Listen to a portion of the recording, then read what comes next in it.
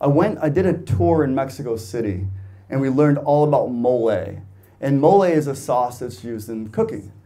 And they're talking to me, and there's like green mole, the lady was like red mole, there's white mole. And I was just like, I got a question. She goes, yeah. I was like, is guac a mole?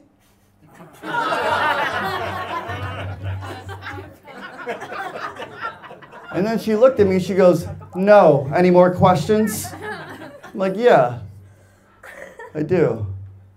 When the moon hits the sky like a big pizza pie, is that a mole?